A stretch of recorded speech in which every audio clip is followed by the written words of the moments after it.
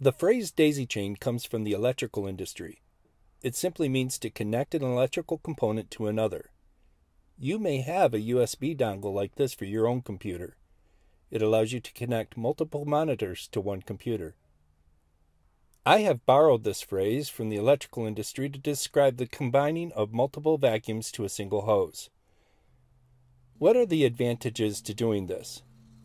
When you chain two vacuums together, you get greater suction. The measurement for suction is called water column. It is measured in inches. The more inches, the better the suction. At Cool Machines, Andy Schulte, the co-owner, is measuring the suction of two CoolVac 23s. The combined measurement is 48 inches. CFM is the measurement of cubic feet per minute. Again, Andy Schulte measured the CFM of the combined machines and found an increase of 200 cubic feet per minute. How can you use this to your advantage? Here is one of our customers' daisy chain setups. He has two CoolVac 23s in a van. I'm Jimothy Wisnett with Attic Insulation DFW, and today we are at a house that's had a fire. We've got two 4-inch hoses sucking out. We got it going into our bag saver here. We got it going to two Cool Machine 23.5 horsepower machines. We have a 90 here for the debris to hit so it doesn't bust the hose when the nails and stuff make it through. Whenever that one bag fills up, we just simply come over and switch it. Thank you, Dave Prindle, for my 90, for my diverter, and for my bag saver.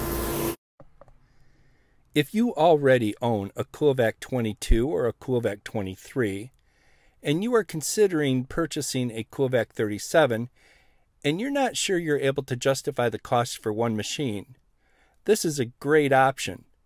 Consider daisy chaining two CoolVac 23s. We have a CoolVac 23 or a CoolVac 22 with a cover saver.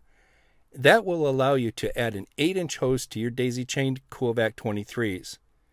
When you add an 8-inch hose, you are able to extract R30 24-wide fiberglass bats. I'm at the Cool Machine factory here with Andy Schulte, one of the co-owners. He's going to talk about the CoolVac 23 with the saver cover, where the vacuum saver is a part of the vacuum.